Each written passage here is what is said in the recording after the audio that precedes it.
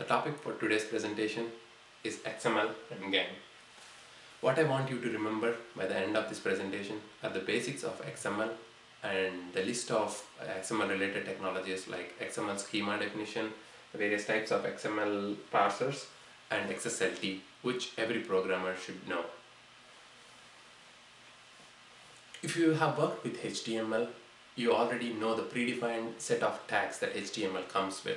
These static tags, when used to wrap your data, provide your data a special meaning or value. Browsers like Internet Explorer or Firefox know how to interpret these tags and present your data accordingly. But with XML, which stands for Extensible Markup Language, it allows you to write your own elements or tags that you can use to wrap your data. So let's get started with an e-commerce example. What I have here is an order with one item, and that's what this XML here represents.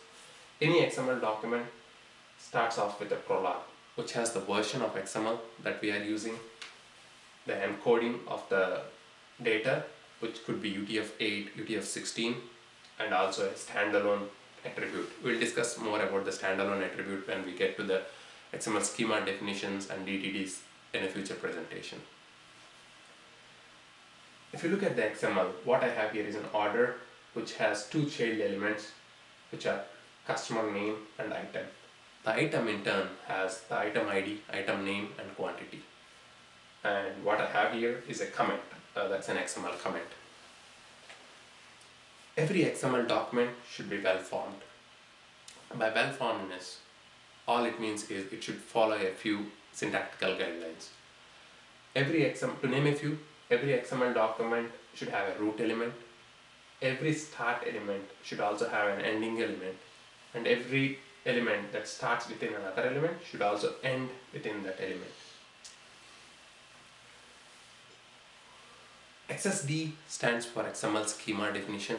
If you are coming from an object-oriented programming background, it's like a class file.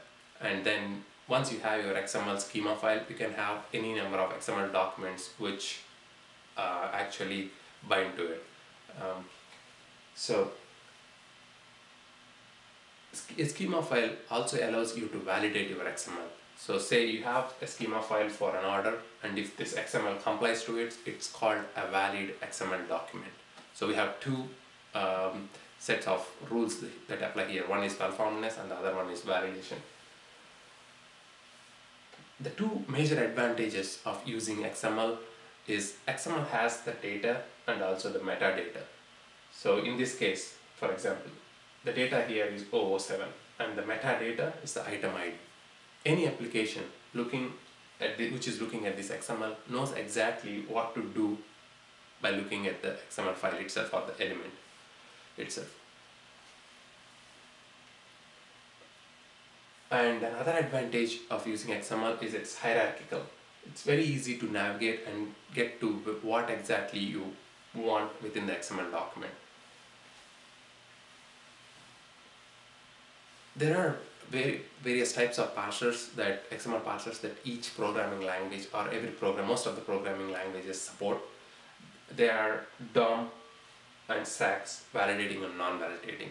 Parsers are nothing but programs that can load your XML into memory, interpret them, and allow you to access the data within your XML document.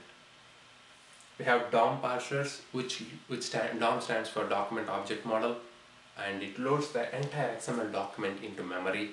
And once you do that, you can access each element one by one. Like you access the customer name, and then you can access the data within it. You access the item, then you can access the item ID under it.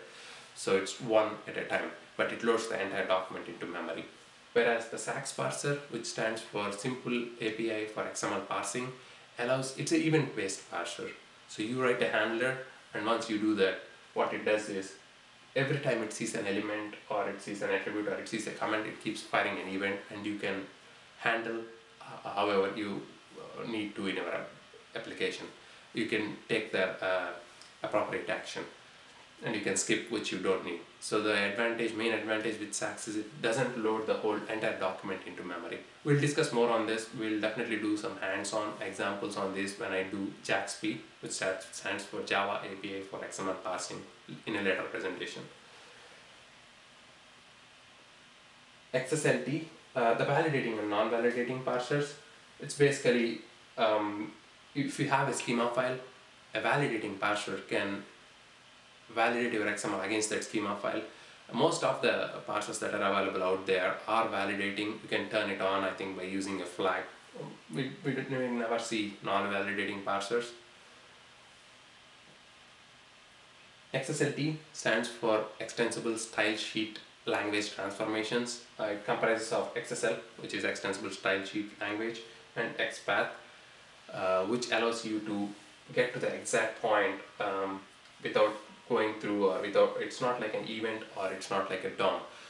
Once you have your document in memory, you can get to the exact location within an XML document using XPath syntax. We'll be doing some hands-on examples on these topics as we progress. Basically, Xslt allows you to transform one type of XML into another, or XML into HTML, which you can then display or present to a client or a browser. To leave you with a simple XPath example, if you want to get to the customer name here, this is how your XPath will look: order/customer name. It's more like browsing through your files of file system. Although XML could be used for different purposes, the two main areas I see it being used are to exchange data in between applications, and to configure as a configuration file for your application or any third-party application that you are using, third-party software that you are using.